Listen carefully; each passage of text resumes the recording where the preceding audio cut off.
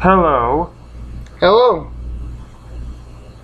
This me is that album reviewer guy. You know me. You don't know him though. So introduce yourself. I'm his friend and we met here at college. Yep.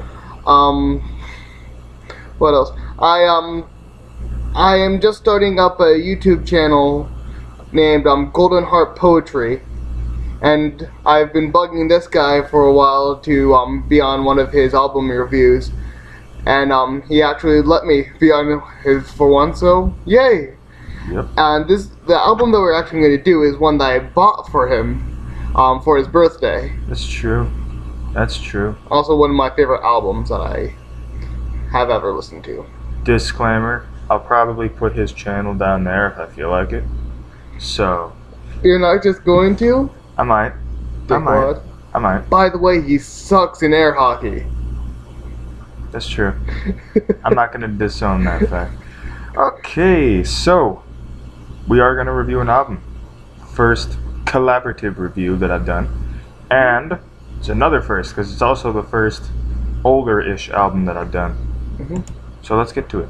So, the album we are reviewing is Sick Puppies' 2009 album, Tripolar.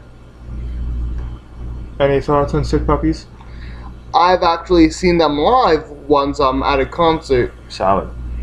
They are a very good band as far as having concerts, because they are very into their audience. Such as, like, I went to go get something signed from them, and literally the lead singer went up to me. He's just like, "Oh, is this your first concert?" And he started trying to talk to me, and it's kind of like there's a line of 100 people behind me. I don't think they want me to talk to you like we're friends.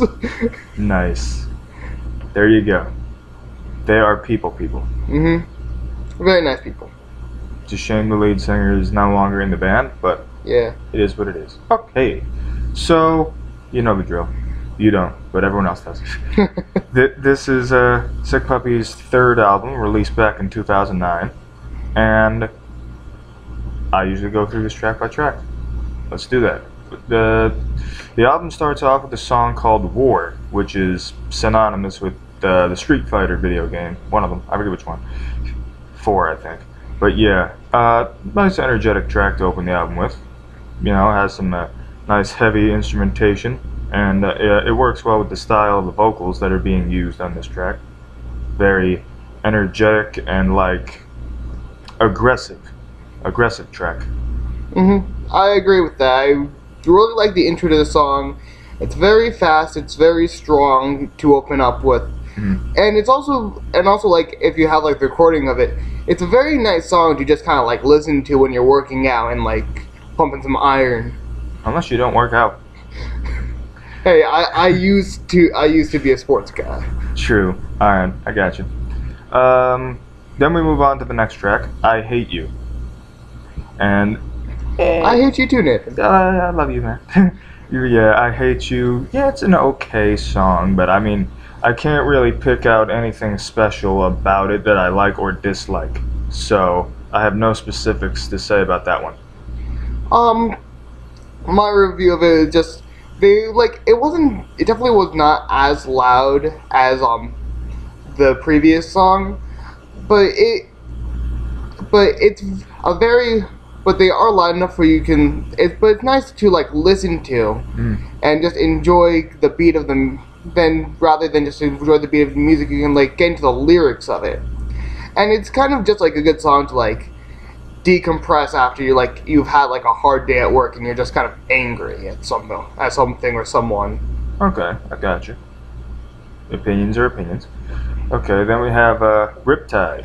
Riptide is a nice change of pace in this album. It's a more mellow song than the previous two, and I like the lyrics in this song and the overall message. And the music video helps convey that message, just saying.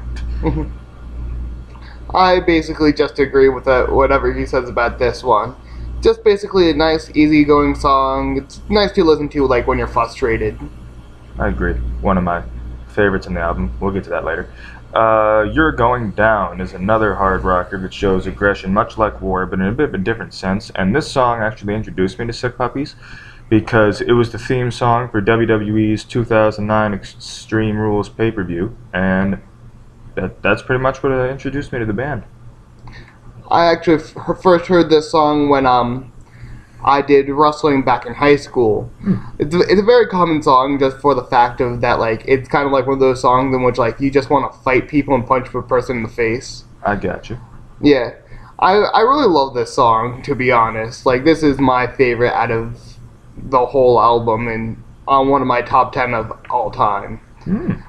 There you have it. Yeah. Very, very nice song, like, when you're about to, like, work out or go on a long run. Solid. Then we get into Odd One. Odd One, if you ask me, the chorus is a little simplistic for my taste, and it really just doesn't bring much to the table in my opinion. It's probably my least favorite on the album, personally.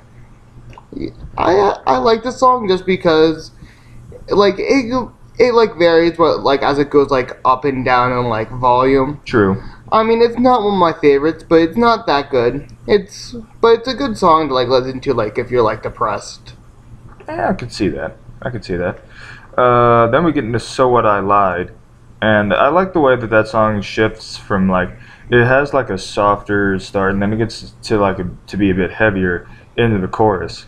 And speaking of the chorus, I especially like the chorus because the vocal style like shifts multiple times. He goes from like one octave to another octave, and it's just I like it. I very much like the vocals in this too, because the lyrics are very clear and very well understood by like the listener. It's also a pretty relatable song, like when you think about it, of like how people can feel smothered by someone in a relationship or by their parents. I agree. Next song, Survive, has a nice pace to it, and I like the instrumentation as well on this track. And I think the instrumentation and the vocals like mesh together very well on this one. The instrumentation is very well in this song, although it's a little harder to hear the lyrics. True. So, but it's a very good song. Like if you just like have a lot of pent up energy, and you just like kind of want to get rid of them by like taking out your air guitar and just like pretending you're in the middle of a concert, just like yeah. Yeah, there's quite a bit of like emotion and aggression on this album, and it's noticeable through quite a few songs here. Should Have Known Better is the next one. It has some nice lyrics and a nice riff in the bridge, and I just like the overall rhythm of this song. Yeah, the rhythm of the song is pretty good. I really like how clearly like the lyrics are understood, just like the previous one. Well, not like the previous one, but the one before the previous one. Yeah. But yeah, the lyrics are pretty well understood, and it's also very relatable for like when like for a person who regrets having like a relationship with someone that they know they shouldn't have. Right. You know, if you've had a girlfriend. Shut up. Okay. The next song is Maybe. Maybe I like it. Maybe I don't. Maybe I don't know. Maybe. It seems like that's all that the lines start off with in the song is the word maybe. And I know that's the title of a song. It's probably the point, but it just gets a bit like irritating and simplistic as far as I'm concerned. I actually enjoy this song just because it's very nostalgic, because I remember hearing it a lot in my childhood. But I also like it, but if you really listen to it, it has a good meaning to it, just that you shouldn't stop yourself from having change just because there's lots of maybes in it. True. You should be able to take that risk, no matter what maybes there are. Right. I'm not saying I don't like the song. I'm just saying it gets a bit like I will admit repetitive. It is very repetitive. Yeah. Don't Walk Away is the next one, and it has some nice lyrics and vocal presentation as well. And I like the harmonization of the lyrics and a portion of the chorus. It's done very well, without a doubt. I very much like the lyrics and how I like almost about everything in this song.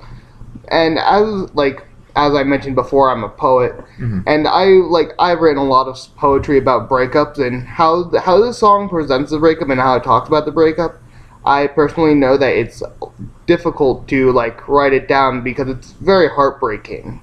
So I give them a lot of props for making a song like this, and putting it out there for everyone. Apparently we have a professional in the house. Screw you, Nathan. Okay then. Yeah, next we have Master of the Universe. Not He-Man though. Damn it! Yeah, this song has some nice lyrics and instrumentation as well. And I like how the song gets a bit heavier towards the end, where it's like a more mellow-ish song for the most part. But then the farther it goes into the song, it seems as though the heavier it gets. And I like that progression. Mm-hmm. I too like how it gets very heavy during the song, but how the instruments play, but they don't they play loudly, but they don't drown out the vocals, Right. which is very nice in a song like this, because a lot of bands decide that they'd rather have the instruments play and drown out the vocals rather than having the vocals tell what they need to tell. I got you. In It for Life is the next one. It has a decent bridge, but for some reason the song just doesn't really spark any interest in me. I mean, it's just there, pretty much. I can't get into it for some reason. It's the same with me here. Like, the lyrics are actually pretty drowned out by the instruments, and it's not very awe-inspiring. It's kind of bland, if you ask me. I honestly thought we were going to have more disagreement on this album than agreement. But we still have one more song to go. Yep. White Balloons. And I think that's a nice track to close the album with. It features alternating male and female vocals. And this is the only track on the album that does that. So I find that very interesting. I actually very well agree with that. I really love the duet that they do between the guy and the girl. And also how the guy and the girl are very balanced in tone, volume, and feeling that they have in the song. It's also nice to hear something, because like the song itself is very different from the other one, so it's very nice to kind of like change off of more of the anger part of the album, Right. and more of do something nice within the album. Yeah, like I said earlier, there's a lot of like aggression and rage found throughout this album. Mm-hmm. But it's nice that they break that up every so often with like Yeah. a softer song. Yeah. And I just like the overall emotion in the album. Mm-hmm. Now, I will say there's quite a bit of similarity in a couple of the songs in this album, but I think that works for continuity purposes. Like, they're not sounding the same to sound the same because they have no ideas. They're like sounding the same because it works, because it like fits with the whole album. Yeah, it's also very much of their sound. They do a lot of they're a basket case of anger if you look at a lot of their albums. I got you. I have Connect. Yeah, okay. So yeah, overall it's a pretty good album. I have some favorites on the album. My favorites are War, Riptide, You're Going Down, So What I Lied, and Don't Walk Away. Yourself? I like War, You're Going Down, and So What I Lied. I also like Maybe. Okay. I really don't like Riptide and Don't Walk Away as much. So would you say those are like your least favorites on the album? Yeah. Mine would have to be Odd One and In It for Life, I'd say. But overall, I give this album a solid 8 out of 10. It's a pretty good album, no doubt. Not the best, but it's up there. I'd agree with that rating. There you have it. He's a poetry guy, but he knows his stuff. Somewhat. Possibly more than me. But anyway, thank you for joining me today. You're very welcome. Yes, this has been fun. It has been. And, like, comment, subscribe, all that. Subscribe to him, too, if I decide to put his link in the description. Golden Heart Poetry. Golden Heart Poetry. This is That Album Reviewer Guy, signing off.